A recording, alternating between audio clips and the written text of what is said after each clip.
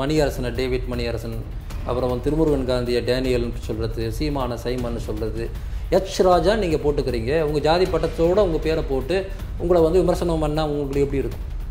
உங்களுடைய அடையாளம் எச் ராஜா தானே. அப்போ எச் ராஜான்னு நீங்கள் போடுறது தானே விரும்புகிறீங்க. உங்களை வேறு ஏதோ ஹரிஹர ராஜா சர்மான்னு யாரும் போடுறாங்க. எனக்கு தெரியல அதெல்லாம் உண்மையா. உச்சநீதிமன்றம் ஒரு கருத்தை சொல்கிறாங்க, பதவி உயர்வில் இடஒதுக்கீடு என்பது மாநில அரசினுடைய உரிமை. சில என்ன சொல்லுவாங்கன்னா, இடஒதுக்கீடு கொடுக்கறதே பெரிய விஷயம், அதில் பதவி உயர்வில் வேறு கொடுக்கணுமா அப்படின்னு ஏதோ ஒரு சலுகை கொடுக்குற மாதிரியும், அதில் இவ்வளோ தான் கொடுக்க முடியும், நீங்கள் நிறைய கேட்குறீங்களே அதெல்லாம் எப்படி கொடுக்க முடியும், அப்படி துணிலே இதை பார்த்து பழகிட்டாங்க. அப்போ அங்கேயும் மேல் நோக்கி போகிறதுக்கான படிக்கட்டுகள் இருந்தால் தான் இவங்க அந்த உச்சத்தை அடைய முடியும். அடைந்து தான் அந்த சட்டத்தை போட முடியும். இல்லை அங்கே திறமை மட்டுமே அல்லது வேலையினுடைய செயல்பாடு பண்ணலாம் இல்லையா? எங்குமே திறமை அப்படிங்கிறது மட்டுமே வேலை செஞ்சால் இடஒதுக்கீடே வேணாம். நம்ம ஊரில் அப்படி வேலை செய்யலை. இங்கே ஜாதி தான் வேலை செய்யும்.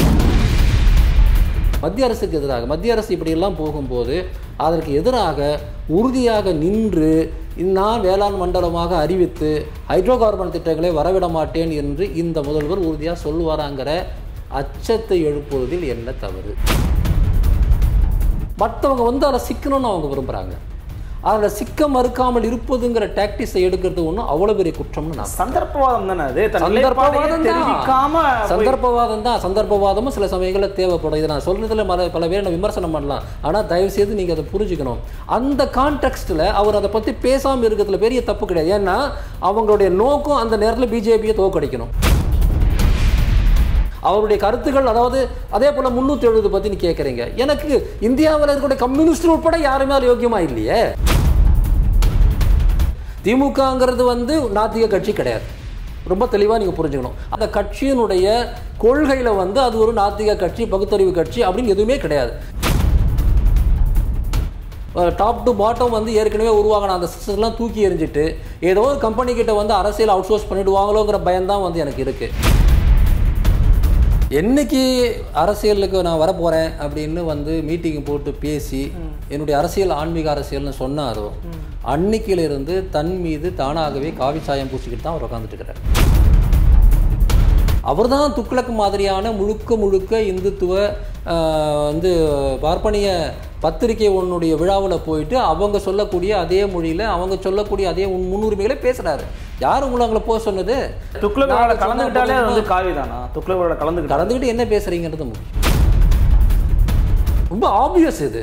ரஜினி என்னை பொறுத்த வரையில் அவர் RSSனுடைய தமிழ்நாட்டு முகம்.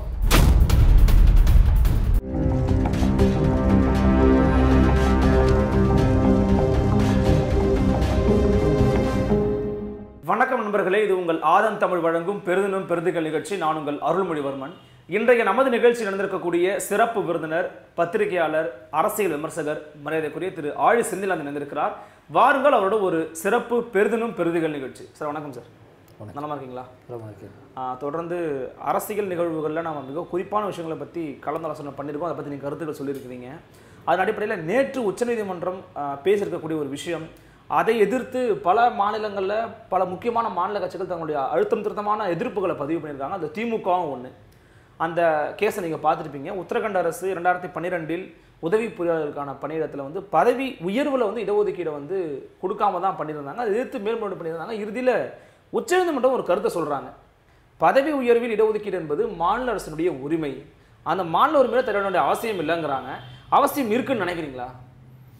இடஒதுக்கீடு அப்படிங்கிறத முழுமையாக புரிஞ்சிக்கலைன்னா இந்த கேள்விகள் வழக்கமாக வரும். சில என்ன சொல்லுவாங்கன்னா, இடஒதுக்கீடு கொடுக்கறதே பெரிய விஷயம், அதில் பதவி உயர்வில் வேறு கொடுக்கணுமா அப்படின்னு ஏதோ ஒரு சலுகை கொடுக்குற மாதிரியும், அதில் இவ்வளோ தான் கொடுக்க முடியும், நீங்கள் நிறைய கேட்குறீங்களே அதெல்லாம் எப்படி கொடுக்க முடியும், அப்படி துணிலே இதை பார்த்து பழகிட்டாங்க. ஒரே நோக்கம், இடஒதுக்கீடோட ஒரே நோக்கம் சமூகத்தில் இருக்கக்கூடிய அதிகார ஏற்றத்தாழ்வை ஒழிப்பது அதனுடைய முக்கியமான விஷயம். அது வெறும் சோறு போடுற விஷயம் கிடையாது. அது வெறும் வேலைவாய்ப்பு திட்டம் கிடையாது. எல்லா மக்களுக்கும் அதிகாரத்தில் சமமாக உரிமை இருக்கணும்னா அந்த ஈக்குவாலிட்டி வர வரையில் இது போன்ற திட்டங்கள் வேணும். அவ்வளோதான். அப்போது நீங்கள் இடஒதுக்கீட்டின் மூலமாக அரசாங்கத்தில் ஒரு வேலை வாங்கி போவதுங்கிறது வெறும் வேலைவாய்ப்பு சம்மந்தப்பட்டது கிடையாது. திட்டங்களை தீட்டுகிற இடத்துல, சட்டங்களை போடக்கூடிய இடங்களில் எல்லா சமூக மக்களும் இருக்கணும். இருந்தால் தான் எல்லா சமூக மக்களுக்குமான சட்டங்கள் திட்டங்கள் வரும். அப்படிங்கிற அடிப்படையில் தான் இதை நம்ம பார்க்குறோம். அந்த அடிப்படையில் வந்து நீங்கள் வந்து உள்ளே போகிறீங்க. ஆனால் வந்து மேல் நோக்கி போகிறதுக்கு வந்து பல தடைகள் இருக்குது. சமூகத்தில் என்ன தடைகள் இருக்குதோ அதை உடைக்கிறது தான் இடஒதுக்கீடு கொண்டு வரீங்க. ஒரு அரசியல் ஒரு அலுவலகத்துக்குள்ளே இல்லை ஒரு துறைக்குள்ளே போனாலும் அதே தடைகள் தான் இருக்கும். அப்போ அங்கேயும் மேல் நோக்கி போகிறதுக்கான படிக்கட்டுகள் இருந்தால் தான் இவங்க அந்த உச்சத்தை அடைய முடியும். அடைந்து தான் அந்த சட்டத்தை போட முடியும். இல்லை அங்கே வந்து திறமை மட்டுமே அல்லது வேலையினுடைய செயல்பாடு வச்சு பண்ணலாம் இல்லையா? எங்குமே வந்து திறமை அப்படிங்கிறது மட்டுமே வேலை செஞ்சால் இடஒதுக்கீடே வேணாம். நம்ம ஊரில் அப்படி வேலை செய்யலை. இங்கே ஜாதி தான் வேலை செய்யுது. அதாவது நீங்கள் அரசு அமைப்புகளுக்குள்ள கூட நீங்கள் எல்லா இடங்கள்லையுமே சொல்கிறேன். அதாவது ஏற்கனவே வந்து திறமையோடு சம்பந்தப்படாத ஒரு ஃபேக்டர் ஜாதி, அதுதான் இங்கே வேலை செஞ்சுட்டு இருக்குது. ஆனால் அவங்க வந்து வேறு யாரும் உள்ளே வரக்கூடாதுன்றதுக்காக திறமை தகுதின்னு பேசிகிட்டு இருக்கிறாங்க. இப்போ இந்த நாட்டில் வந்து எல்லா உயர பதவிகளையும் அல்லது எல்லா அரசியல் பதவிகளையும் எல்லா ஊடக பதவிகளையும் அடைகிறவங்கெல்லாம் வெறும் தகுதி திறமையில் தான் அடைகிறாங்களா? அவங்களுடைய ஜாதி இல்லை அவங்க மதம் இல்லை அவங்களுடைய வேறு ஆரிஜின் எதுவுமே காரணம் இல்லையா? அதெல்லாம் நம்ம பார்க்கணும். ஆக மறுபடியும் ஒருத்தர் உள்ளே போன பிறகு வந்து அவர் என்ன தகுதி என்ன திறமை இல்லாமல் உள்ளே போயிட்டார். நீங்கள் ஒரு மினிமம் ஒரு வச்சுருக்கிறீங்க, அந்த மினிமத்தை தாண்டி தான் உள்ளே வர முடியுது. உள்ளே வந்த பிறகும் கூட அந்த எக்ஸ்பீரியன்ஸ் அடிப்படையில் அவருக்கு வந்து நீங்கள் வந்து ஒரு ப்ரிஃபரன்ஷியல் ட்ரீட்மெண்ட் தான் காட்டுறீங்க. 10ல் வந்து இவருக்கு இந்த இம்பார்ட்டன்ஸ் கொடுக்கலான்னு காட்டுறீங்களே ஒழிய எதுவுமே இல்லாத ஒருத்தர் வந்து நீங்கள் மேல் நோக்கி அனுப்ப போகிறதில்ல. வேணால் அங்கே டெஸ்ட் பண்ணுங்கள், அவ்வளோதான் நம்ம சொல்ல முடியும். ஆக இந்த ஃபண்டமெண்டலாக இடஒதுக்கீடுடைய அடிப்படையே வந்து இந்த ஏற்கனவே இருக்கிற அசமத்துவம் இன்இக்வாலிட்டி அதை உடைக்கிறது தான்.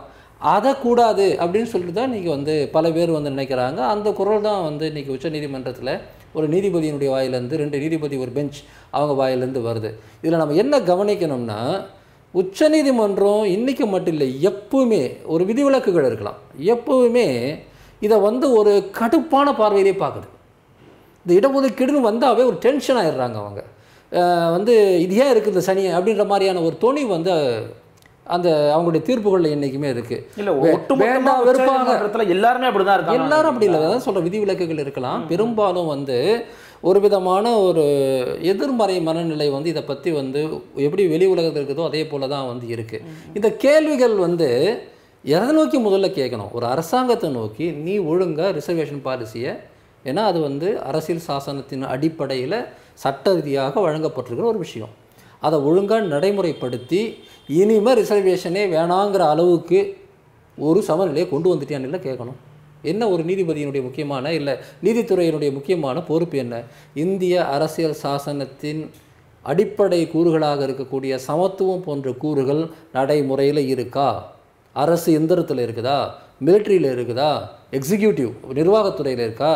இதெல்லாம் இல்லைன்னு சொன்னால் ஏன் நம்ம சொன்னமே நீ ஈக்குவாலிட்டி எல்லா இடத்துலையும் இருக்கணும்னு சொல்லி இன்னும் வந்து சேரலையே? இன்னும் கூட கேபினெட் செக்ரட்டரிஸில் வந்து பெரும்பான்மையானவர்கள் வந்து ஒரு குறிப்பிட்ட சமூகத்தை சேர்ந்தவங்களாக இருக்காங்களே, இன்னும் கூட மினிஸ்டர்ஸில் பெரும்பான்மையானவர் ஒரு குறிப்பிட்ட சமூகத்தை சேர்ந்தவங்களாக இருக்காங்களே, இன்றைக்கும் சமூகத்தில் எல்லா இடங்கள்லையும் மிக குறைவான எண்ணிக்கையில் உள்ள சமூகத்தை சேர்ந்தவங்க தானே அதிகமான இடத்த அடைச்சிட்டு இருக்கிறாங்க.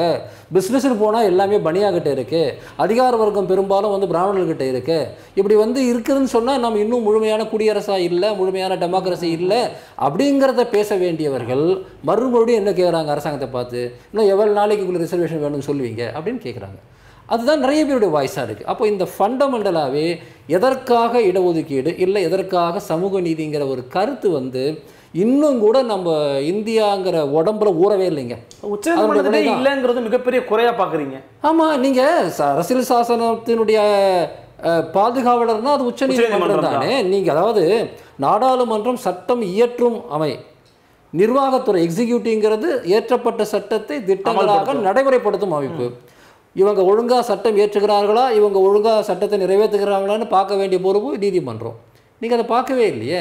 அப்போது அந்த இடஒதுக்கீடு அப்படிங்கிற விஷயத்தை எப்போ வந்தாலும் அதுக்கு எதிராக பேசக்கூடிய மனநிலையை தான் அதிகம் வளர்த்துட்டு இருக்கிறாங்களே ஒழிய அது முழுமையாக அமல்படுத்தப்பட்டு அதனால் பலன் கிடைச்சதா அப்படிங்கிறத பார்க்கணும். விதிவிலக்குகள் இருக்குது. இப்போ தமிழ்நாட்டில் பல நீதிபதிகள் ஏற்கனவே வந்து ஒழுங்காக வந்து இங்கே வந்து இடஒதுக்கீடு பின்பற்றப்படாத போது அதை கண்டிச்சிருக்கிறாங்க. அப்புறம் இடஒதுக்கீடின் பலங்கள் போய் சேர்ந்ததையும் சுட்டி காட்டியிருக்கிறாங்க. அதனால் நான் வந்து எல்லா நீதிபதிகளையும் சொல்லலை, அல்லது இது நீதித்துறை பற்றி ஒட்டுமொத்தமான பிரதிபலிப்பு இல்லை. ஆனால் இந்த மாதிரியான கூறுகளை நான் வந்து தொடர்ந்து பார்க்குறேன். ஒரு தனிப்பட்ட ஒரு நீதிபதி வந்து இப்படி ஒரு கேள்வி கேட்பார். இப்போ நான் கேட்குறேன், மாநில அரசுக்கு சொந்தமான உரிமையானது, அப்போ என்ன முடிவு எடுக்கணும்? அரசு துறையில், மாநில அரசுக்கு சொந்தமான அரசு துறையில் எப்படி இடஒதுக்கீட்டை பாதுகாப்பதுங்கிறது பொறுப்பு, நீ முடிவு பண்ணிக்கன்னு விட்டுடணும். இல்லை அந்த இடத்துல வந்து கொடுக்கணும்னு அவசியம் இல்லை. எதுக்கு வந்து அந்த மாதிரியான ஒரு முடிவுக்கு வந்து போகணும்?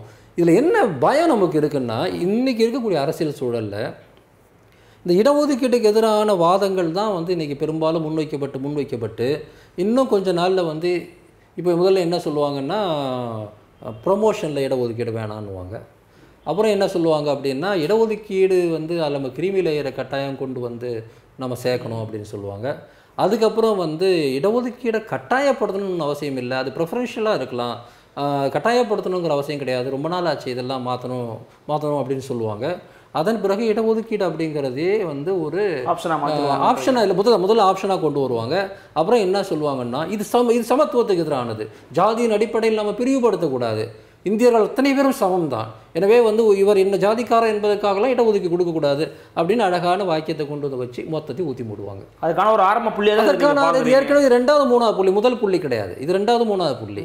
அதாவது சமீபத்தில் வந்து நீட் மாதிரியான தேர்வுகளில் இந்த மாநிலத்துக்கிட்ட இருக்கக்கூடிய சில சீட்டுகள் வந்து மத்திய அரசு தொகுப்புக்கு போகும்போது அப்படி மாறக்கூடியதுக்கு இடஒதுக்கீடு தேவையில்லைன்னு பேசுகிறாங்க.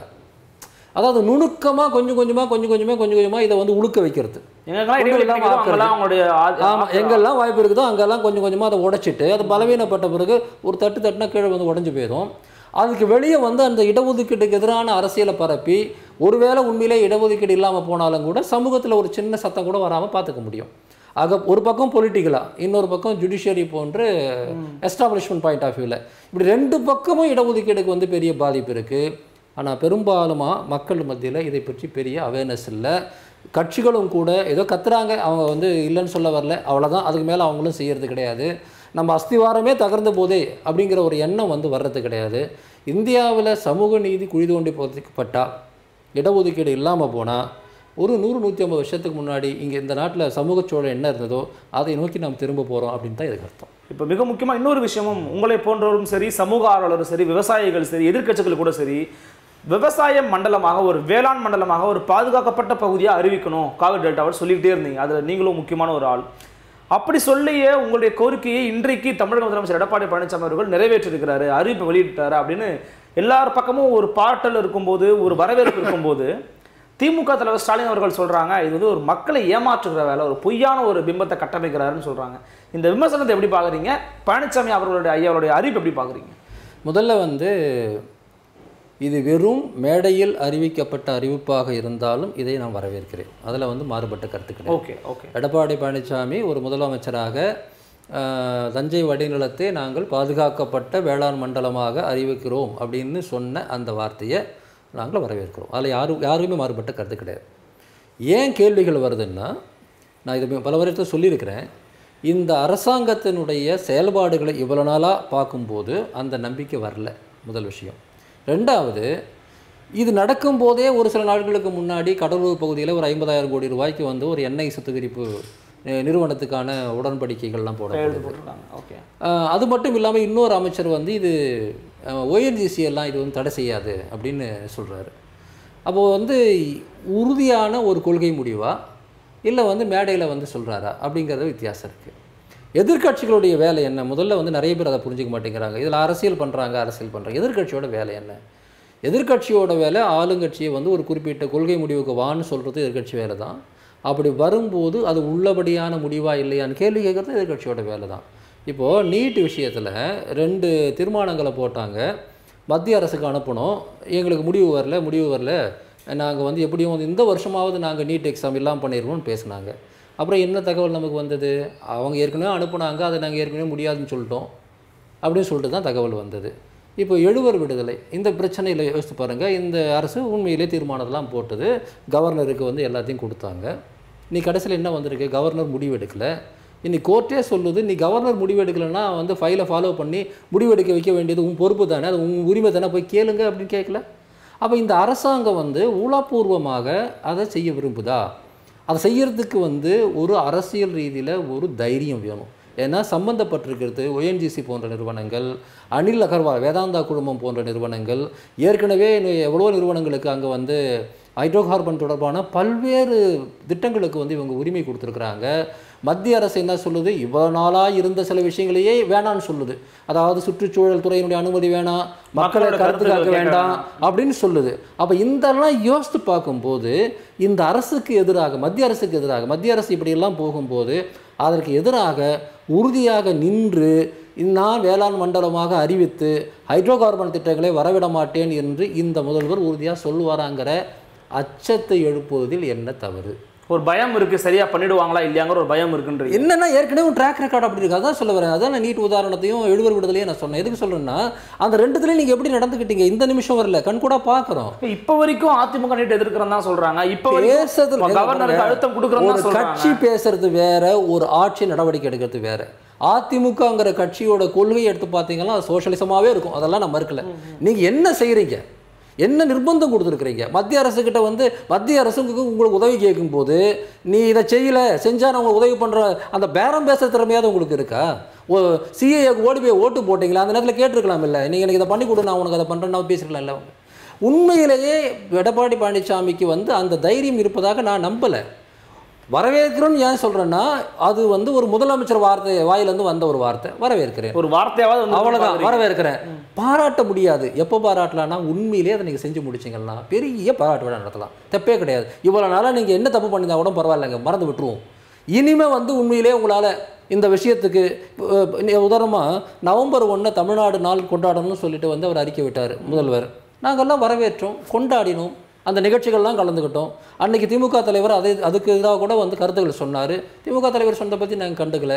ஏன்னா 30 வருஷமாக இருக்கிற கோரிக்கை நவம்பர் 1 தமிழ்நாடு நாள்னு கொண்டாடணும் அப்படிங்கிறது. அப்போ அந்த கோரிக்கையை நிறைவேற்றணும்னு சொல்லும்போது அவர் மேலே 1000 விமர்சனம் இருந்தாலும் அதை நம்ம ஏற்றுக்கொள்கிறோம். ஆக இதெல்லாம் சரியானபடி இதெல்லாம் செய்யுங்கன்னு தானே சொல்கிறோம். எடப்பாடி பழனிசாமி என்கின்ற ஒரு விவசாய குடும்பத்தை சேர்ந்த முதல்வர் அவர் வந்து விவசாயிகளுக்கு நல்லது செஞ்சால் வேணான்னு யார் சொல்ல போகிறாங்க? ஆனால் நீங்கள் என்ன செய்கிறீங்க? தூத்துக்குடியில் நடந்த துப்பாக்கி சூட்டை பற்றி பேசும்போது டிவியில் பார்த்தா நான் தெரிஞ்சுக்கிட்டேன்னு சொல்கிற அளவுக்கு வந்து உங்களுக்கு அதிகாரம் இருக்குது. இந்தியாவில் வந்து எல்லா எதிர்கட்சிகளும் எல்லா மாநில கட்சிகளும் ஒரு லைனில் போனால் நீங்கள் முழுக்க முழுக்க ப்ரோ பிஜேபி லைனில் போகிறீங்க. அதனால் மத்திய அரசாங்கத்தினுடைய கொள்கை முடிவை மீறி, மத்திய அரசாங்கத்தினுடைய எல்லையை மீறி உங்களால் இதை செய்ய முடியாதுன்னு நான் உறுதியாக நம்புகிறேன். அதுக்கு மேலே இந்த அரசு செய்ய முயற்சி செய்தால் நாங்கள் அத்தனை பேரும் உறுதுணையாக இருப்போம். வீட்டில் நடந்தது, ஜல்லிக்கட்டில் நடந்தது, எல்லாத்தையும் என்ன சொன்னோம்? நீங்கள் நில்லுங்க, உங்கள் பக்கம் நாங்கள் நிற்கிறோன்னு சொன்னோம். எழுவர் விடுதலை என்ன சொல்கிறோம்? நீங்கள் உறுதியாக நில்லுங்க, உங்கள் பக்கம் நாங்கள் நிற்கிறதா சொல்கிறோம். இந்த அரசு தான் மக்கள் பக்கம் நிற்கிறதுலேருந்து எப்பவுமே தவறி போதே ஒழிய இந்த அரசாங்கம் சரியான ஒரு செயல்பாட்டை செய்தால் அதற்கு ஆதரவு அளிப்பதில் யாருமே பின்வாங்கிறது கிடையாது. ஸோ அதிமுக அரசுடைய ஒரு ட்ராக் ரெக்கார்டு தான் ஒரு அச்சத்துக்கான காரணம் அப்படின்னு சந்தேகமே. அப்போ மிக குறிப்பாக இப்போ அதே போல டெல்லியினுடைய ஒரு தேர்தல் நடந்திருக்கிற தேர்தல், இந்த தேர்தலில் கெஜ்ரிவால் வெற்றி ஒரு பக்கம் நம்ம பார்ப்போம். ஆனால் கெஜ்ரிவால் வெற்றிக்கு காரணமாக வந்து பிரசாந்த் கிஷோரை குறிப்பிட்டு சொல்லிக்கிட்டே இருக்கிறாங்க. பிரசாந்த் கிஷோர் வந்து ஏற்கனவே மோடி அவர்கள் வெற்றி தேடி கொடுத்துருக்காரு, ஜெகன்மோகன் ரெட்டிக்கு வெற்றி தேடி கொடுத்துருக்காரு, நிதிஷ்குமார், இன்னைக்கு அரவிந்த் கெஜ்ரிவால், நாளைக்கு அப்படின்னு சொல்லி இப்போ முக ஸ்டாலின் கூட ஒப்பந்தம் போட்டிருக்காங்க. அவர் மீது ஒரு விமர்சனம் இருக்குது. என்ன அப்படின்னா ஹார்ட்கோர் இந்துத்துவா கம்யூனலிசம் அப்படிங்கிற இருந்த ஒரு பார்வையை ஹார்ட்கோர் இந்துத்துவா சாஃப்ட்கோர் இந்துத்துவா அப்படிங்கிற மாதிரி கொண்டு போகிறாரு. உதாரணத்துக்கு டெல்லி கெஜ்ரிவாலில் ஜெயிச்ச அவர் கூட சிஏ மீது தன்னுடைய வெளிப்படையான நிலைப்பாட்டை சொல்லலை. அங்கே ஷாகின் பாகில் நடந்த போராட்ட களத்துக்கு அவர் போய் பார்க்கல. ஒரு குழந்தை இறந்திருக்கு, துப்பாக்கி வச்சு நடந்திருக்கு, அதை பற்றிலாம் அவர் எந்த கருத்துக்களும் வெளிப்படையாக பேசலை. 370 வந்து நீக்கினதுக்கு ஆதரவு தெரிவிச்சிருக்காரு காஷ்மீருக்கு. தேர்தல் முடிஞ்ச பிறகு அனுமன் தந்த வெற்றி அப்படின்லாம் பேசுகிறாரு. ஸோ அவர்கிட்ட வந்து பிரசாந்த் கிஷோர் தான் சொல்லியிருக்கிறாரு, ரொம்ப ஹிந்துக்கள் அட்டாக் பண்ணுற மாதிரிலாம் போகாதீங்க அப்படின்னு சொல்லியிருக்கிறாரு. அந்த ஸ்ட்ராட்டஜியை தான் தமிழ்நாட்டுக்குள் ஸ்டாலின் மூலமாக பிரதிபலிக்க கூடும் அப்படின்னு சொல்கிறாங்க. எப்படி பார்க்குறீங்க? இதில் 2 விஷயத்தை நம்ம கவனிக்கணும். முதல் விஷயம், அரவிந்த் கெஜ்ரிவாலுடைய அவர் அடிப்படையிலேயே ஒரு என்ன மாதிரியான அரசியல்வாதின்னு நீங்கள் பார்க்கணும். பிரசாந்த் கிஷோர் வந்து சொல்லி தான் அவர் அதை செய்கிறாரு அப்படின்ற மாதிரி நான் நினைக்கல. அரவிந்த் கெஜ்ரிவால் அடிப்படையில் வந்து ஒரு வட இந்திய அனைத்திந்திய அரசியல்வாதி, குறிப்பாக வந்து அப்பர் காஸ்ட் பாலிடிக்ஸினுடைய ஒரு வெளிப்பாடு தான். அவருடைய ஊழல் எதிர்ப்பு போர்னு அவர் வந்து அண்ணா சாரோடு சேர்ந்து பாஜக ஆதரவோடு செஞ்ச அந்த போராட்ட காலத்துலேருந்து இன்னைக்கு வரையில் என்னால் உறுதியாக சொல்ல முடியும், அவர் இயல்பிலே வடநாட்டில் இருக்கக்கூடிய சாஃப்ட் இந்துத்துவாவினுடைய பிரதிநிதி தான். இவர் தான் போய் வந்து அவரை மாற்றினார் அப்படின்னு சொல்லிட்டு எனக்கு ஒன்றும் சொல்ல முடியல. ரெண்டாவது, இப்போ நான் சொல்லக்கூடிய இந்த கருத்தை இங்கே இருக்கிற பலரும் ஏற்றுக்காமல் போகலாம். ஆனால் நான் சொல்கிறேன், தமிழ்நாட்டிலிருந்து தயவுசெய்து வட இந்தியாவை பார்க்காதீங்க. வட இந்தியாவுடைய லாஜிக் வேறு. வட இந்தியாவில் பெரியார் இல்லை, வட இந்தியாவில் திராவிட இயக்கம் இல்லை. அங்கே எல்லாருமே ஏதோ ஒரு விதத்தில் வந்து இந்த சாஃப்ட் இந்துத்துவ அரசியலோட நீண்ட காலமாக அவங்க வந்து செஞ்சுட்டு தான் இருக்காங்க. அந்த அரசியல் அங்கே நடந்துட்டு தான் இருக்குது. அதை நம்ம இங்கிருந்து பார்த்தோம்னா நமக்கு ரொம்ப ஆச்சரியமாகவோ அல்லது வந்து அதிர்ச்சியாகவோ இருக்கலாம். ஆனால் அந்த ஊரில் அது இயல்பாகவே இருக்குது. காங்கிரஸும் அப்படி தான். மண்டல் கட்சிகள் என்று சொன்ன ஆர்ஜேடி, எஸ்பி, ஆர்எல்டி போன்ற கட்சிகளும் அப்படி தான். ஏன் பிஎஸ்பியும் அப்படி தான், பகுஜன் சமாஜ் பார்ட்டி கூட. ஆமாம். அங்கே வந்து இந்து மதம் சார்ந்த விஷயங்களை அவங்க நாத்திகர்களாக இருந்தோ பகுத்தறிவாளர்களாக இருந்தோ பார்க்கல. இந்த திராவிட ஆரிய சண்டை அப்படிங்கிறது நமக்கு தான், அவங்களுக்கு இல்லை, இருக்க முடியாது. அவங்க முழுக்க முழுக்க அதுக்குள்ளே தானே இருக்கிறாங்க. அந்த ஆரியம் என்று சொல்லக்கூடிய ஒரு வட்டத்தில் சமஸ்கிருதத்தை வந்து நாம் பார்க்குற பார்வை எப்படி ஒரு ஹிந்தியோ அல்லது வந்து பஞ்சாபியோ பேசுகிற ஒருத்தனுக்கு இருக்க முடியும்? அவங்களுக்கு சமஸ்கிருதம் அவங்களுக்கு முக்கியமான மொழி, நமக்கு கிடையவே கிடையாது. ஆரியம்ங்கிறது அவங்க தான், அவள் வந்து வர்ணாசிரமங்கிறது அவங்க தான். ஸோ அது அவங்க வந்து இந்து மதத்தை பார்க்குற பார்வை, இந்துத்துவாங்கிற கருத்தை பார்க்குற பார்வைங்கிறதும் நாம் பார்க்குற பார்வையும் ஒன்றா இருக்காது. எனவே இதை முதல்ல புரிஞ்சுக்கணும். ரெண்டாவது, இந்து அப்படிங்கிற ஒரு வார்த்தையை, இந்து சமூகங்கிற ஒரு இடத்தை வந்து 100க்கு 100 தம் பக்கம் எடுத்துக்கணும்னு பிஜேபி விரும்புது. இந்துன்னு சொன்னால் நீ பிஜேபி தான், ஸ்டாலின் மதம் சொன்னா பிஜேபி தான். ஸ்டாலின் விரும்புறாரான்னு கேட்குறேன். ஏன்னா இதை சொல்லிடுறேன், நான் விளக்கிறேன் நான், அப்புறம் நீங்கள் அந்த கேள்விக்கு வாங்க. அப்படி வரும்போது அது இல்லைன்னு உடைக்க வேண்டிய அவசியமும் அவங்களுக்கு இருக்குது, அதை புரிஞ்சுக்கணும். அதாவது ஒட்டுமொத்தமாக ஒரு சமூகத்தை, ஒரு மதம் சார்ந்த ஒரு கம்யூனிட்டியை வந்து ஒரு கட்சி அபகரிக்க முயலும் போது மறுமையாக வந்து இந்துங்கிற அந்த அடையாளம் முழுக்க முழுக்க உனக்கு மட்டும் சொந்தம் கிடையாது, எனக்கும் அதில் இடம் இருக்குதுங்கிறது வட இந்தியாவில் பேசப்பட வேண்டிய ஒரு விஷயமாக தான் இருக்குது. அதனால தான் மம்தா பானர்ஜி வந்து நீ ராமனை கொண்டு வந்தால் நான் துர்கையை கொண்டு வருவேன்னு சொல்கிறாங்க. அதனால் பல இடங்களில் நீங்கள் பார்க்கலாம் இந்த மாதிரியான முரண்பாடுகள் வந்து அங்கே இருக்குது. ஸோ அது அவங்களுக்கு இயல்பானது. நீ இந்துங்கிறத வந்து ஒற்றைப்படையாக எடுத்து பாக்கெட்டில் போட்டுட்டு போயிடுவேன்னு ஆர்எஸ்எஸ் நினச்சா மற்றவங்க ஏற்றுக்க முடியாது. அப்போ எனக்கும் ஸ்டேக் இருக்குது அப்படிங்கிற ஒரு எண்ணத்தில் வந்து அதை அவங்க பேசுகிறாங்க. எனவே வட இந்தியாவில் வந்து அந்த ஸ்ட்ராட்டஜி வந்து அது அப்படி தான் இருக்குது. இதை விட பெட்டரான ஒரு சூழல் வர வரையில் இந்துங்கிற ஒரு அடையாளத்தை பிஜேபி பக்கம் மட்டும் விட்டு வைக்கிறது நல்லது கிடையாதுங்கிறது தான் என் கருத்து. எனவே வந்து ஒரு காங்கிரஸோ அல்லது வந்து ஆம் ஆத்மியோ அல்லது வந்து எஸ்பியோ எந்த ஒரு கட்சியாக இருந்தாலும் கூட இந்த ஆர்எஸ்எஸ் அல்லது பிஜேபி கிட்ட இருக்கக்கூடிய அந்த யூனிக்னஸ் அப்படிங்கிறத உடைக்க வேண்டிய அவசியம் இருக்குது. அவன் என்ன நினைக்கிறான்னா, நான் ஒரு கண்ணி வைக்கிறேன், பாகிஸ்தான் நீ வந்து பாகிஸ்தான் ஆதரவாளன், இல்லை வந்து நீ இந்துக்கு எதிரி, இல்லை வந்து குடியுரிமை சட்டத்தில் இந்த மாதிரியான விஷயங்களில் வந்து ஒரு ட்ராப் வைக்கும்போது மற்றவங்க வந்து அதில் சிக்கணும்னு அவங்க விரும்புகிறாங்க. அதில் சிக்க மறுக்காமல் இருப்பதுங்கிற டாக்டிஸை எடுக்கிறது ஒன்றும் அவ்வளோ பெரிய குற்றம்னு நான். சந்தர்ப்பவாதம் தானே அது, சந்தர்ப்பவாதம் தான். சந்தர்ப்பவாதமும் சில சமயங்களில் தேவைப்படும். இதை நான் சொல்றதுல பல பேர் நான் விமர்சனம் பண்ணலாம், ஆனால் தயவுசெய்து நீங்கள் அதை புரிஞ்சுக்கணும். அந்த கான்டெக்ஸ்டில் அவர் அதை பற்றி பேசாமல் இருக்கிறதுல பெரிய தப்பு கிடையாது. ஏன்னா அவங்களுடைய நோக்கம் அந்த நேரத்தில் பிஜேபியை தோக்கடிக்கணும். அப்போ அவன் வைக்கிற ட்ராப்பில் விழாமல் தோக்கடிக்கிறதுக்கான ஒரு வாய்ப்பு இருந்தால் செய்யலாம். நீங்கள் வந்து பாலிடிக்ஸ் அப்படிங்கிறது வந்து அப்படி தான் நடக்குது. இதெல்லாம் இல்லை அப்படின்னு சொல்லி யாரையும் ஏமாற்றிக்க முடியாது. இப்போது அந்த மக்கள், அந்த ஷஹீன்பாக் இருக்கிற அந்த தொகுதியில் மக்கள் அத்தனை பேரும் ஓட்டு போட்டாங்க, அங்கே பிஜேபிக்கு டெபாசிட் கிடையாது. இவங்க இப்படி பண்ணாங்க அப்படிங்கிறதுனால முஸ்லீம்கள் வந்து ஆம் ஆத்மி கட்சி எங்களுக்கு எதிராக இருக்குதுன்னு நினச்சாங்களா? முஸ்லீம்களுக்கும் தெரியும் அது. இந்த நேரத்தில் எந்த கேம் ப்ளே பண்ணால் சரியாருங்கிறது அவங்களுக்கும் தெரியும். ப்ளே பண்ணி அடிப்பாங்க. அப்போ வந்து எல்லாரும் சேர்ந்தாங்க. இதை நீங்கள் ஐடியாலஜிக்கலாக போய் பார்த்தீங்கன்னா என்னை பொறுத்தவரைலாம் வந்து காங்கிரஸுக்கும் ஆம் ஆத்மிக்கும் பிஜேபிக்கும் இடையில் வந்து பெரிய வித்தியாசங்கள் ஒன்றும் கிடையாதுன்னு நம்ம சொல்லிடலாம். ஆனால் நடைமுறையில் இந்த நெளிவு சூழிவுகள்லாம் இல்லாமல் அவன் வந்து பாகிஸ்தானை பற்றி பேசிகிட்டே இருக்கும்போது நீங்கள் பாகிஸ்தானை பற்றி நீ பேசுனீங்கன்னு சொன்னால் அவன் என்ன சொல்லுவான்? நீ பாகிஸ்தான் ஆதரவாக பேசுகிற, நீ ஏன் நீ முஸ்லீம் ஆதரவாக இருக்கிற, முஸ்லீம் தான் பாகிஸ்தான், பாகிஸ்தான் தான் முஸ்லீம். அவன் வந்து தன்னுடைய நெரேட்டிவ்க்குள்ளே உங்களை கொண்டு வந்து நிறுத்துறான்.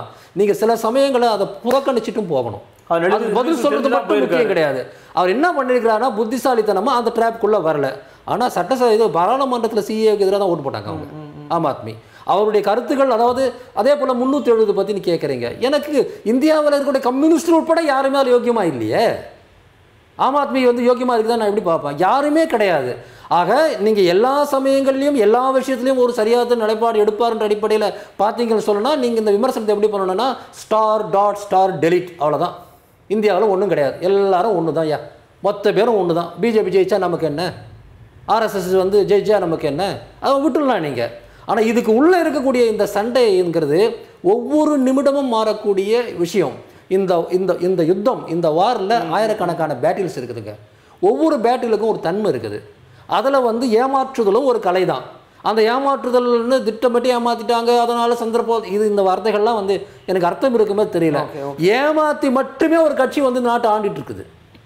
அப்போ மற்றவங்க வந்து அவங்க பலமாக இருக்கிறாங்க, அவங்களுடைய வியூகம், மீடியா, அவங்களுடைய பப்ளிக் ஒப்பீனியன் உருவாக்குற திறமை எல்லாம் வந்து உங்களை கார்னர் பண்ணும்போது நீங்கள் சில சமயங்களில் வேறு மாதிரி கேம் ஆடி தான் ஆகணும். தமிழ்நாட்டுக்கு அதுதான் நான் நினைக்கிறேன்.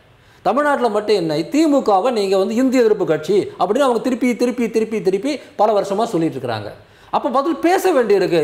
90% 95% இந்துக்கள் தமிழ்நாட்டில் இருக்கிறான், அவன் அத்தனை பேரும் எங்களை ஆதரிக்கிறான், நான் எப்படின்னா இந்திய எதிர்ப்பு கட்சி அப்படின்னு நம்ம சொல்ல வேண்டிய அவசியம் இருக்குது. இந்துக்கு பிற்படுத்தப்பட்ட தாழ்த்தப்பட்ட இந்துக்களுக்கு எதிரான கட்சி நீ தான் உண்மையிலே இந்து எதிர்ப்பாளன், 3-4% இந்துக்களுக்காக மீதி அத்தனை இந்துக்களுக்கு எதிராக நீ இருக்கிற அப்படிங்கிறத சொல்ல வேண்டியிருக்கு. திமுகங்கிறது வந்து நாத்திக கட்சி கிடையாது, ரொம்ப தெளிவாக நீங்கள் புரிஞ்சுக்கணும். அதனுடைய தலைவர்கள் சிலர் திராவிட இயக்கத்திலேருந்து தான் வந்தவங்கன்றதுனால அவங்களுக்கு நாத்திகம் இருக்கலாமே ஒழிய அந்த கட்சியினுடைய கொள்கையில் வந்து அது ஒரு நாத்திக கட்சி, பகுத்தறிவு கட்சி அப்படின்னு எதுவுமே கிடையாது. யார் வேணாலும் அதுக்குள்ளே இருக்கலாம். இன்னும் சொல்ல போனால் திராவிட இயக்கத்தினுடைய அடிப்படையிலே இருந்தே மதத்தை பார்க்குற பார்வையை பொறுத்து தான் மாறுதே ஒழிய ஒரு காலத்திலும் அது மத நம்பிக்கை உள்ள மக்களுக்கு எதிரானது கிடையாது. இருந்தால் எதுக்கு பெரியார் வந்து கோயிலில் எல்லா ஜாதிக்காரனும் போகணும்னு சொல்லணும்? இருந்தால் எதுக்கு பெரியார் வந்து எல்லா ஜாதிக்காரங்களும் அர்ச்சர் ஆகணும்னு சொல்லணும்? இருந்தால் எதுக்கு தமிழிசை சங்கம் வச்சு தேவாரம் திருப்புகழ் பாடணும்னு சொல்லிட்டு பெரியார் சொல்லணும்? யோசிச்சு பாருங்கள். பெரியாருங்கிற நாத்திகரே வந்து இதை அனுமதிக்கும் போது திமுகவுக்கு என்ன பிரச்சனை? ஆக நீங்கள் திருப்பி அதை இந்திய எதிர்ப்பு கட்சி, இந்துக்களுக்கு எதிரான கட்சின்னு சொல்லும்போது நீ என்ன சொல்ல வரங்கிற கேள்வியை திருப்பி கேட்கறதுக்கு ஒரு தேவை இருக்குது. இந்த தேவை எங்கேருந்து தெரியுமா வருது? 50-60 வருஷத்துக்கு முன்னாடி இந்துங்கிற அடையாளம் தமிழ்நாட்டில் பெரிய அடையாளம் கிடையாது. நிச்சயமா.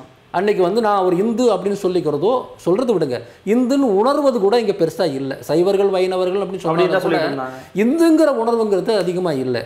அதன் பிறகு அந்த உணர்வு அதிகமாக வந்திருக்கு. அந்த உணர்வை ஏதோ பிஜேபி தூண்டி தான் வந்திருக்குன்னு நான் சொல்லலை. இயல்பாகவே இந்த சமூகத்தில் கடவுள் நம்பிக்கை, மறுபடியும் மதம் சார்ந்த நம்பிக்கை, மத அடையாளம் பற்றி கூடுதலாக வந்திருக்கு. அப்படி வரும்போது இவர்கள் திட்டமிட்டு வந்து திமுகவையோ அல்லது திராவிட இயக்கத்தையோ மற்றவங்க மேலே அந்த தாக்குதல் நடத்தும் போது பதில் சொல்ல வேண்டிய கட்டாயம் இருக்குது. இதை நான் ஒரு காலத்திலும் வந்து அடிப்படையிலேருந்து விலகி போனதாக நான் வந்து பார்க்கல. அடிப்படையிலேருந்து விலகி போகக்கூடிய விஷயங்கள் 1008 இருக்குது, அதெல்லாம் நம்ம இருக்கலை. ஆனால் இந்த விஷயத்தில் RSS பிஜேபி வைக்கக்கூடிய அந்த பொறியில், அந்த கண்ணியில் நான் மாட்டிக்கொள்ளக்கூடாதுன்னு தான் நான் நினைக்கிறேன். இப்போ எனக்கு எங்கே சந்தேகம் வருதுன்னா, இப்போ பிரசாந்த் கிஷோர் வந்து அங்கே அந்த ஸ்ட்ராட்டஜி சொல்கிறாருன்னா ஒரு நியாயம் இருக்குது. ஏன்னா பாஜக ஆளுகின்ற, மத்தியில் ஆளுகின்ற மிகப்பெரிய கிஷோர் இங்கே வந்து அந்த ஸ்ட்ராட்டஜி சொன்னார்னு உங்களுக்கு யார் சொன்னது? இல்லை, சொல்லுவாரா அப்படிங்கிற ஒரு எதிர்பார்ப்பு இருக்குது. சொல்லுவார், சொல்ல வாய்ப்பு இருக்கிறது. இவங்க ஏற்றுக்கலாம், ஏற்றுக்காமல் போனால் இதெல்லாம் நடக்கும்போது தான் பேச முடியும். இப்போ என்ன பிரச்சனைன்னா, பிரசாந்த் கிஷோர் போன்றவர்கள் வந்து அரசியல் வியூகம், அதாவது வந்து எலக்டோரல் வியூகம்னு ஒன்று இருக்குது, அதை பற்றி மட்டும் பேசினா பிரச்சனை இல்லை. அவங்க ஒரு கட்சியினுடைய அரசியல் வியூகம், அரசியல் கொள்கைகள் பேசுவாங்களான்னு நம்ம பார்க்கணும். அப்படி பேசினா அது டேஞ்சர், அது அபாயம். இந்த கட்சி என்ன விதமான கொள்கையை வச்சிருக்கணும்னு பேசினா அது ரொம்ப சிக்கலானது. அதை வந்து திமுக எப்படி பார்க்க போகுதுங்கிறத அச்சத்தை வெளிப்படுத்துவது நம்ம எல்லாருக்கும் உரிமை இருக்குது. நீங்கள் தப்பாக போயிடுமோங்கிற அச்சத்தை வெளிப்படுத்த எல்லாமே உரிமை இருக்குது. ஆனால் அதை மட்டுமே வச்சுக்கிட்டு எல்லாத்தையும் பார்க்க முடியாதுன்னு நினைக்கிறேன். உண்மையிலே பிரசாந்த் கிஷோர் போன்றவங்களுடைய வருகையில் வந்து நான் பார்க்குற ஒரே பயம் என்னன்னா, ஒரு கட்சிங்கிறது தொண்டர்களை அடிப்படையில் நடக்காமல் டாப் டு பாட்டம் வந்து ஏற்கனவே உருவாகின அந்த சிஸ்டம்லாம் தூக்கி எறிஞ்சிட்டு ஏதோ ஒரு கம்பெனிக்கிட்ட வந்து அரசியல் அவுட் சோர்ஸ் பண்ணிவிடுவாங்களோங்கிற பயம்தான் வந்து எனக்கு இருக்குது. அதே சமயத்தில் அதை வந்து வெறும் ஒரு டாக்டிக்கல் ஆர்மியாக, அதாவது வந்து இன்றைக்கி அரசியலுங்கிறது பழையபடி இல்லை, இன்றைக்கி வந்து சமூக ஊடகங்களை அல்லது வெவ்வேறு விதங்களில் வந்து பப்ளிக் ஒப்பீனியன் உருவாக்க வேண்டி இருக்குன்ற அடிப்படையில் அவங்கள வந்து இவர்களையும் ஒரு முக்கியமான அரசியல் கருவியாக அவங்க பயன்படுத்திட்டாங்கன்னா எனக்கு பிரச்சனை இல்லை. ஆக வந்து திமுக வந்து பிரசாந்த் கிஷோரை எப்படி எதிர்கொள்ள போகுது அப்படிங்கிறது பொறுத்தது. இன்னும் ஒரு ஸ்டெப் நீங்கள் மேலே போய் பார்த்தீங்கன்னா, பிரசாந்த் கிஷோர் வந்து ஏற்கனவே பாரதிய ஜனதா கட்சிக்கு அவர் தான் வந்து முக்கியமான இதாக இருந்தார். அதன் பிறகு மற்ற கட்சிகளுக்கும் ஜெகன்மோகன், அப்புறம் வந்து நிதிஷ்குமார் எல்லாருக்குமே இருக்கிறாரு. இப்போ இங்கே வரும்போது பிஜேபி மாதிரியே வந்து திமுகவை நினச்சிக்கிட்டு அவர் அட்வைஸ் பண்ணுவார்னு எனக்கு தோணலை. திமுகவுடைய ப்ளஸ் மைனஸை பேஸ் பண்ணி தான் அவர் வந்து அட்வைஸ் பண்ண முடியும். ஏன்னா வந்து எந்த ஒரு இப்படி வச்சுக்கலாமே, அவர் ப்ரொஃபஷனலாக பார்த்தா திமுகவையும் பிஜேபியும் ஒரே நிலையில் வச்சு பார்க்க முடியாது இல்லையா? எந்த ஒருத்தனும் அவர் பார்க்க மாட்டான். அப்போ திமுகவை அட்வைஸ் பண்ணும்போது திமுகவுடைய பின்னணியிலேருந்து தான் பார்க்கணும், அதுதான் நியாயமானது. ஒருவேளை வந்து பிரசாந்த் கிஷோருக்கு பின்னாடி வேறு ஏதாவது சக்தி இருந்து திமுகவை காலி பண்ணுறதுக்கு அவரை பயன்படுத்தத்தான் இருந்தால் அது வேறையாக இருக்கலாம். மற்றபடி பிரசாந்த் கிஷோர் தன்னளவில் தான் முடிவு பண்ணுறாருன்னா அவர் திமுகவினுடைய அடிப்படைகளை விட்டுற முடியாது. 2019 நாடாளுமன்ற தேர்தலில் திமுக ஸ்வீப் பண்ணியிருக்கு, மறந்துடாதீங்க. எந்த காரணத்தினால் 2019 நாடாளுமன்ற தேர்தலில் திமுக அவ்வளோ பெரிய வெற்றி பெற்றதோ அந்த கூறுகளெல்லாம் தூக்கி போட்டுடுவாங்க அப்படின்னு எனக்கு தோணலை. அந்த அளவுக்கு இந்த தலைவர்கள்லாம் நம்ம தப்பானவர்களாக நினைக்கல. ஆமாம் சார், மிக குறிப்பாக ரீசெண்டாக பார்த்தீங்கன்னா ரஜினி அண்ட் விஜய் இந்த பொலிட்டிக்கல் என்ட்ரியை பற்றியோ அவங்கள சுற்றி இந்த பொலிட்டிக்கல் வாய்ஸ் வந்து ரொம்ப அதிகமாக கேட்டுக்கிட்டே இருக்குது. மிக குறிப்பாக இப்போ வந்து நம்ம நிறைய முறை பார்த்துருக்கோம், பாஜகவின சேர்ந்தவர்கள் பல பேர் வந்து விஜய்னு சொல்கிறது ஜோசப் விஜய்னு சொல்லுவாங்க. இப்போது நேற்று கூட விஜய் சேதுபதி ட்வீட்டில் வந்து பேசும்போது சொல்லியிருக்கிறாரு, பல விஷயங்கள் ஸ்க்ரீன்ஷாட்லாம் எடுத்து போட்டு போய் வேறு வேலை இருந்தால் பாருங்கடா அப்படிங்கிற மாதிரி ரொம்ப கோவத்தை வெளிப்படுத்தியிருக்கிறாரு. இந்த சிக்கல் அல்லது இந்த மாதிரியான நடைமுறை வந்து நீங்கள் எப்படி பார்க்குறீங்க இந்த விஷயத்தை? பிஜேபிக்கு ஒன்று தாங்க வேணும், அது இந்தியாவை வந்து நெடுக்க பிரிக்கணும். இந்துக்கள் அல்லாதவர்கள். அந்த பிரிவு எங்கே அதிகமாக வந்திருக்குதோ அந்த இடத்துல அவங்களால ஆட்சி பிடிக்க முடியுது, அந்த இடத்துல வந்து அவங்க ஜெயிக்க முடியுது. எங்கெல்லாம் அது இல்லையோ அந்த இடத்துல எப்படியாவது அந்த பிரிவை உருவாக்கணும். அதனால தான் ஜோசப் விஜய்னு சொல்கிறது, எல்லாரையும் சீண்டி வந்து அவங்கள வந்து ஒரு ஆன்டி இந்து அப்படிங்கிற இடத்துல வந்து கொண்டு வந்து அடைக்கிறது. இப்போ கூட காலையில் நான் பேசும்போது சொன்னேன், மணியரசனை டேவிட் மணியரசன், அப்புறம் வந்து திருமுருகன் காந்தியை டேனியல்னு சொல்கிறது, சீமான சைமன்னு சொல்கிறது, இது எல்லாம் வந்து என்னென்னா திருப்பி வந்து ஒருத்தரை வந்து கிறிஸ்தவர், ஒருத்தர் முஸ்லீம்னு சொல்கிறது சில சமயம் கஷ்டம், ஏன்னா ஓப்பனாக தெரிஞ்சிடும். கிறிஸ்தவருங்கிறது சொல்கிறது வந்து கொஞ்சம் சுலபம், ஏன்னா அங்கே இருக்கிற நிகழ்ச்சியை அவங்க பயன்படுத்தி. இல்லை, ரச்சராஜா சொல்கிறாருல்ல, அவரோட பேரே உண்மையிலேயே பேர் விஜய் சொல்கிறாங்க, சொல்லக்கூடாதுன்னு கேட்குறாரு. நான் என்ன கேட்குறேன்னா, அவர் தன்னுடைய பேர் என்னென்னா இருக்கட்டும், அவர் தன்னுடைய பேரை வந்து விஜய்ன்னு தான் சொல்கிறாரு. நீங்கள் அதை மாற்றுறீங்க, ராஜா நீங்கள் போட்டுக்கிறீங்க, உங்கள் ஜாதி பட்டத்தோடு உங்கள் பேரை போட்டு உங்களை வந்து விமர்சனம் பண்ணால் உங்களுக்கு எப்படி இருக்கும்? உங்களை எதிர்க்கிறவங்க வந்து அப்போ நிறைய பேர் சொல்லவும் தான் செய்கிறாங்க. உங்களுடைய அடையாளம் ராஜா தானே, அப்போ ராஜான்னு நீங்கள் போடுறது தானே விரும்புகிறீங்க. உங்களை வந்து வேறு ஏதோ வந்து ஹரிஹர ராஜா சர்மான்னு யாரும் போடுறாங்க, எனக்கு தெரியல அதெல்லாம் உண்மையா பொய்யான்னு எனக்கு தெரியல. அப்படி போட்டு வந்து நீங்கள் தமிழ்நாட்டுக்காரரே இல்லை அப்படின்னு உங்களை முத்திரை குத்துறாங்கல்ல, அதை நீங்கள் விரும்புகிறீங்களா? விஜய் அவர் ஜோசப் விஜய் தான், காலங்காலமாக விஜய் தான் போட்டு வர்றாரு. நீங்கள் சீன பிறகு தான் அவர் வந்து ஆமாயா நான் ஜோசப் விஜய் தான் அப்படின்னு சொல்லிட்டு வந்து அவர் ஒரு இடத்துல வந்து தன்னை வந்து வெளிப்படுத்துகிறாரு. நான் கேட்குறேன், அவர் வந்து எந்த அடையாளத்தை சுமக்க விரும்புகிறாரோ அந்த அடையாளத்தை சுமந்துக்கிட்டு உங்களுக்கு என்ன பிரச்சனை? நீங்கள் ஏன் வந்து ஒருத்தருடைய இது ஜாதி என்ன மதம் என்ன இதெல்லாம் வந்து தோண்டி துருவி கொண்டு போய் முன்னாடி வச்சு என்னத்தை நீங்கள் சாதிக்க போகிறீங்க? இல்லை சார், இப்போ அவர் வீட்டில் ரெய்டு போனதுக்கே கூட ஜோசப் விஜய் சொல்கிறது தான் காரணமா? உண்மையிலேயே ஒரு இன்கம் டேக்ஸில் பல விதமான விஷயங்கள் பண்ணியிருக்கலாம் இல்லையா? சரி, இந்த ஐடி ரெய்டு மாதிரியான விஷயங்களில் வந்து எப்பவுமே உண்மை இருக்கிறதுக்கு 50%, அது அரசியல் ரீதியாக பயன்படுத்தப்படுறதுக்கு 50% இருக்கும். என்றைக்கும் இது இருக்கும். அதாவது வந்து இந்த மாதிரியான சினிமாக்காரங்க வந்து கருப்பு பணத்தை வச்சுருப்பாங்க அப்படிங்கிறதுலாம் ஓப்பனாக ஊருக்கே தெரிஞ்ச விஷயம். அதனால் வந்து அதில் உண்மையும் இருக்கலாம். ஆனால் ஒரே குற்றத்தை செய்கிற 10 பேரில் ஒருத்தர் மேல் மட்டும் நீங்கள் நடவடிக்கை எடுக்கும்போது அங்கே அரசியலும் இருக்குது. வேறு யாரை நீங்கள் குற்றம் செஞ்சான்ற மாதிரி காயின் பண்ணுறீங்க? யார் வேணா இருக்கலாம். நீங்கள் ஒருத்தர் மட்டும் டார்கெட் பண்ணுறதுக்கு ஒரு காரணம் இருக்குன்னு தான் நான் சொல்ல வரல. ஒரு பக்கம் வந்து ரஜினிகாந்த் மேலே இதே பிரச்சனை வருது. அவரே வந்து அதில் வந்து வெளிப்படையாக வந்து நான் வந்து வட்டி கூட்டு சம்பாதிச்சிருக்க அளவுக்கு வந்து பேச ஆரம்பிச்சிட்டார். இப்போ அவர் மேலே வந்து 3 times வந்து நீங்கள் பெனால்ட்டி போட வேண்டிய இடத்துல அவர் 1 time போதும் அப்படின்னு நீங்கள் முடிவு எடுக்கிறீங்கன்னு வச்சுங்களேன். அப்போ அங்கே ஒரு ஃபேவர் காட்டுறீங்க. எக்ஸிக்யூட்டிவ் தானே பண்ணுறாங்க, அதில் எப்படி அரசு அதான் அந்த அப்படிலாம் ஒன்றும் பெரிய வித்தியாசம் கிடையாது. டாப் லெவல்லேருந்து முடிவு எடுக்கிறது இந்த இந்தியாவில் பொலிட்டிக்கல் முடிவு தான். இந்தியாவில் வந்து ஒரு சிபிசிஐடியோ அல்லது வந்து இன்கம் டேக்ஸோ இது உங்களுக்கு என்ஃபோர்ஸ்மெண்ட் அண்ட் டைரக்டர் இடிஓ இவங்க எடுக்கிற முடிவுகளில் வந்து அரசியலுக்கு வெளியே எந்த அளவுக்கு இருக்குதோ அதே அளவுக்கு அரசியலுக்கு உட்பட்டு இருக்கும். ஆக நீங்கள் வந்து ஒன்றுமே தெரியாத மாதிரிலாம் இங்கே நடிக்க முடியாது. ரஜினிகாந்துக்கு ஒரு ஃபேவர் பண்ணுறீங்க, விஜயை வந்து வேறுமுன்னே போய் அதில் அடிக்கிறீங்க அப்படின்னா அதில் அரசியல் இருக்குதுங்கிறத ஒரு சின்ன குழந்தை கூட புரியும். ஆனால் நீங்கள் அதை சொல்ல ஒத்துக்க மாட்டாங்க இவங்க. அதெல்லாம் ஒன்றும் கிடையாது, அவரும் ஃபேஸ் பண்ண வேண்டியதானே, இல்லைன்னு சொல்ல வேண்டியதானே அப்படிங்கிற மாதிரி பேசுவாங்க. இந்த அரசியல் காலங்காலமாக நடக்கிறதுங்க, காலங்காலமாக இங்கே இருக்குது. எதற்கு இங்கே நான் ஒன்று கேட்குறேன், இந்த நாட்டில் எத்தனையோ அரசியல்வாதிகள் வந்து ஊழலில் வந்து குற்றம் சாட்டப்பட்டு ஜெயிலெலாம் போயிருக்கிறாங்க. அதில் எவ்வளோ பேர் வந்து மத்தியில் ஆளும் கட்சியை சேர்ந்த உயர் ஜாதிக்காரர்கள், எவ்வளோ பேர் மாநிலங்களை சேர்ந்த மாநில கட்சிகளை சேர்ந்த நான் பிராமின்ஸ் கணக்கு போட்டு பாருங்கள். எப்பவுமே மாநில கட்சிகளை சேர்ந்த நான் பிராமின்ஸ் தான் அதிகம் வந்து ஜெயிலுக்கு போயிருப்பாங்க. மத்திய அரசாங்கத்தில் இருக்கக்கூடிய டாப் லெவலில் இருக்கக்கூடிய வந்து அந்த பிராமண வைசிய சத்திரிய வம்சத்தை சேர்ந்தவங்க ரொம்ப கம்மியாக தான் போயிருப்பாங்க. இது வந்து சாதாரண கணக்காக இது. அப்போ இதுக்குள்ளே அரசியல் இருக்க தானே செய்யுது. இதை தானே வந்து எல்லாரும் சொல்கிறோம். இவங்க யோகியனா இல்லையாங்கிறது முக்கியம் இல்லை, யோகியம் இல்லைன்னு சொல்லக்கூடிய நீ எந்த அளவுக்கு யோகியம் இல்லாமல் இருக்கிறேங்கிறதும் இது சேர்ந்து வருது. பச்சையான அரசியல் தான் இங்க நடக்குது. நீங்க வந்து எப்படி சொல்றீங்க? இப்ப ரஜினி வந்து கிட்டத்தட்ட ரொம்ப பாஜக ஃபேவர் பண்றாங்கன்னு சொல்றீங்க. ரஜினி எந்த இடத்துலயுமே சொல்றாரு, ஒரு இடத்துல வெளிப்படையா சொல்றாரு, எனக்கு காவி சாயம் பூச பாக்குறீங்க, அப்படிலாம் நான் கிடையாது, ட்ரை பண்ணாதீங்க அப்படிலாம் மறுத்து தானே பேசுறாரு அவரு. என்னைக்கு அரசியலுக்கு நான் வரப்போறேன் அப்படின்னு வந்து மீட்டிங் போட்டு பேசி என்னுடைய அரசியல் ஆன்மீக அரசியல்னு சொன்னாரோ அன்னைக்கிலிருந்து தன் மீது தானாகவே காவி சாயம் பூசிக்கிட்டு தான் அவர் உட்காந்துட்டு இருக்கிறாரு. அவர் என்னைக்கு ஆன்மீகம் சொன்னாலே காவி தான் சொல்றீங்க? அப்படி இல்லைப்பா, ஆன்மீகன்றதுக்கு வேற கலர்லாம் இருக்குது. ஆனால் அவர் காவி கலரை தான் விரும்புகிறார். அவர் திரைப்படங்களில் முன்னாடி பாபா மாதிரியான படங்களில் வந்து அவராக விரும்பி உருவாக்கி கொண்ட பிம்பமும் அதுதான். அதன் பிறகு வந்து இந்த நாட்டில் எவ்வளோ பிரச்சனைகள் நடக்குது. அந்த பிரச்சனைகள் வரும்போதெல்லாம் மத்திய அரசுக்கு சாதகமான நிலைப்பாடு அவர் தான் எடுக்கிறாரு. அவர் ஒருபோதும் மக்கள் மத்தியில் வந்து மக்களுக்கு சாதக நிலைப்பாடு எடுத்து நாங்கள் வந்து பார்த்ததில்லை. அவர் தான் துக்ளக் மாதிரியான முழுக்க இந்துத்துவ வந்து பார்ப்பனிய பத்திரிகை ஒன்றுடைய விழாவில் போயிட்டு அவங்க சொல்லக்கூடிய அதே மொழியில் அவங்க சொல்லக்கூடிய அதே முன்னுரிமைகளை பேசுகிறாரு. யார் உங்களை அவங்கள போக சொன்னது? நீங்களாவே போய் நான் இந்த இடத்துல தான் இருக்கிறேன், என்னுடைய கலர் இது தான், என்னுடைய கருத்து இது தான், என்னுடைய ஆன்மீக அரசியல்னால் அது இப்படி தான் இருக்கும், நான் வந்து மோடி அரசாங்கத்துக்கு ஆதரவாக தான் இருப்பேன், நான் வந்து போலீஸுக்கு ஆதரவாக தான் நான் நடந்துக்குவேன், மக்களுடைய போராட்டங்களை வந்து நான் அவமதிப்பேன்னு நீங்கள் சொன்ன பிறகு, நீங்களாவே காவி கலரில் பெயிண்ட் அடிச்சிட்ட பிறகு கலந்துக்கிட்டு என்ன பேசுகிறீங்கிறது முக்கியம். முதல்ல எத்தனை விழாக்கள் அதை போல் நீங்கள் கலந்துக்கிறீங்க? உங்களுடைய சாய்ஸ் என்ன? தமிழ்நாட்டில் ஆமாம், பார்வையாளராக கலந்துக்கிட்டாரு. அங்கே எதாவது பேசினாரா? என்ன கருத்தை பேசினார்? ரெண்டாவது நீங்கள் எல்லாம் பாருங்கள், 2017 ஜெயலலிதா இறந்த பிறகு நடந்த அரசியலில் ஒவ்வொருத்தரும் எங்கே நிற்கிறாங்கிறது பார்க்கணும். பவரில் கருணாநிதியும் ஜெயலலிதாவும் இருந்தபோது இவங்கெல்லாம் எப்படி நடந்துக்கினாங்கிறது வேறு.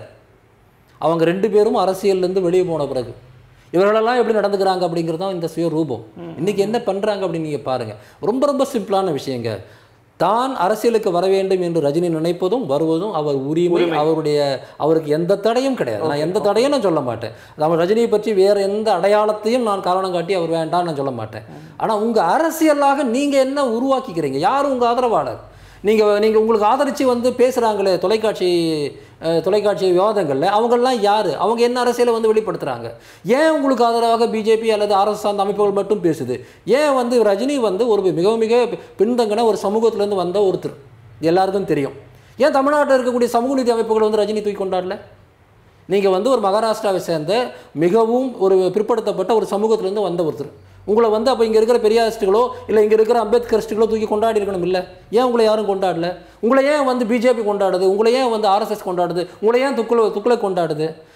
இது வெளிப்படையானது. இதெல்லாம் வந்து நம்ம வந்து நேராக வந்து அப்படித்தானான்னு பார்க்கறது இல்லை. இட்ஸ் ரொம்ப ஓப்பன், ரொம்ப ஆப்வியஸ். இது ரஜினி என்னை பொறுத்த வரையில் அவர் வந்து RSSனுடைய தமிழ்நாட்டு முகம்.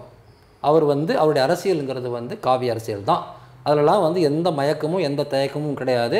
அந்த காரணத்தினால தான் அவர் மேலே நாங்கள் விமர்சனம் வைக்கிறோமே ஒழிய வேறு எந்த தனிப்பட்ட காரணமும் கிடையாது. தனிப்பட்ட முறையில் எல்லாரையும் போல் நானும் ரஜினி ரசிகன் தான், அது வேறு விஷயம். பொறுத்திருந்து பார்ப்போம். அவர் ரஜினியுடைய அரசியல் பிரவேசம் எப்படி இருக்க போகுது? 2021 தமிழக முன்னாடியே இப்படி இருக்குன்னா பின்னாடி மட்டும் என்ன வேற மாறவா போகுது? அது பற்றி தான் இருக்கும். தேர்தல் களம் எப்படிங்கிறத நம்ம அவர் அரசியலுக்கு உள்ள வந்த பிறகு நம்ம இன்னும் பல விஷயங்களை பேச போகிறோம், விவாதிக்க போகிறோம். இல்லை, அவர் இப்பவுமே அரசியல் தான் இருக்கிறார். தயவு செய்து வந்து நான் அரசியலுக்கு வரலன்னு சொல்லாதீங்க. கட்சிங்கிற ஒரு ஃபார்மேஷனை அறிவிக்கிறதுங்கிறது வேற. அவர் அரசியலில் தான் இருக்கிறார், ரொம்ப நாளாக அரசியலில் தான் இருக்கிறாரு. ரொம்ப தெளிவாகவே வலதுசாரி இந்துத்துவ அரசியலில் தான் அவர் இருக்கிறார். மறுபடியும் அரசியலில் வரலன்னு ஊடகத்துறையினர் பேசுறது தான் எனக்கு ஆச்சரியமாக இருக்குது. இல்லை, அரசியல் இப்போ நான் கட்சி ஆரம்பிச்சு அது கட்சி அரசியல்ன்றது எல்லாமே அரசியல் தான். நீங்கள் வந்து கட்சி ஆரம்பிக்கலாம், என்ன கட்சிக்கு ஆதரவாக நீங்கள் பேசுகிறீங்கல்ல? தமிழ்நாட்டில் யாருக்கு ஓட்டு போடணும்னு 96 வந்து ரஜினி பேசினார். அதன் பிறகு வந்து என்ன அரசியல் இல்லைன்னு நீங்கள் பேசுகிறீங்க? அன்றைக்குலேருந்து இன்றைக்கு வரையில் ஒரு தேர்தலும் போது யாருக்கு ஓட்டு போடணும் இல்லை யாருக்கு ஓட்டு போடக்கூடாதுங்கிறத பற்றி நீங்கள் பேசுகிறீங்க. இந்த கட்சி ஆரம்பிக்கிறேன் இல்லை ஆரம்பிக்க போகிறேன்னு சொல்கிறதையே அரசியலாக வச்சுருக்கிறாரு இவ்வளோ காலமாக. நீங்கள் மறுபடியும் அரசியலுக்கு வரலன்னா என்ன அர்த்தம்? அரசியலுங்கிறது எல்லாம் சேர்ந்துட்டாங்க. ஒரு இடத்துல ஒரு பர்டிகுலர் கட்சியோட பேரில் எலெக்ஷனில் போட்டி போட்டால் தான் அரசியல்னு ஒன்றும் கிடையாது. இது எல்லாம் சேர்ந்தது தான் அரசியல். அவர் மிக தெளிவாகவே அவர் எந்த அரசியலுங்கிறது நமக்கு அவரே வெளிப்படுத்தியிருக்கிறார். எனவே தயவுசெய்து வந்து அவர் அரசியலுக்கு வரல, வந்த பிறகு பேசலாம். அவர் இப்போ அரசியலில் தான் இருக்கார். நிச்சயமாக ரஜினி அவர்கள் ஒரு RSSின் முகம் அப்படின்னு உங்களுடைய கருத்தை வெளிப்படையாக பதிவு பண்ணிருக்கீங்க. பொறுத்திருந்து பார்க்கலாம் தமிழகத்தின் அரசியல் களம் எப்படி போகுதுன்னு. எங்களோட வந்து உங்களுடைய வருகையும் கருத்தையும் பதிவு செய்ததுக்கு மிக்க நன்றி. நன்றி நண்பர்களே. மீண்டும் ஒரு பெரிதினும் பெரிதுகள் நிகழ்ச்சியில் மற்றொரு ஆளுடன் உங்களை சந்திக்கிறேன். அதுவரை உங்களிடமிருந்து விடைபெறுவது உங்கள் அருள்மொழிவர்மன். இணைந்திருங்கள். இது உங்கள் ஆதன் தமிழ்.